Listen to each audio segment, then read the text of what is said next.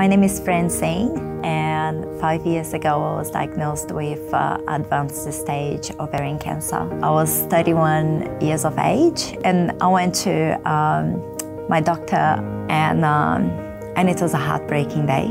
He told me that I had stage 3 ovarian cancer, that I had to remove both my ovaries, that I was going to be in menopause at the age of 31, that I had to remove my uterus so I would never be able to carry a baby, and I had to do chemotherapy, and I was going to lose all my hair.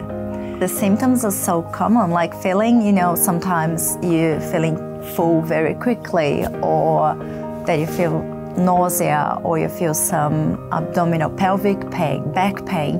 Like, who in a 30-day cycle doesn't feel those symptoms like sometimes? So being aware of the symptoms and of course your family history is really important. I'm incredibly lucky now to be at the 5-year mark and to still be cancer-free, and to be now in a position where I can move on with my life. In November, Fernwood is partnering with Ovarian Cancer Australia to run a monthly-long fundraising campaign. If you're already a member of Fernwood, you can set up a fitness goal to fundraise for Ovarian Cancer Australia. If you're not a member, you can buy a 10-day pass for $10, and all the funds will go to support Ovarian Cancer Australia.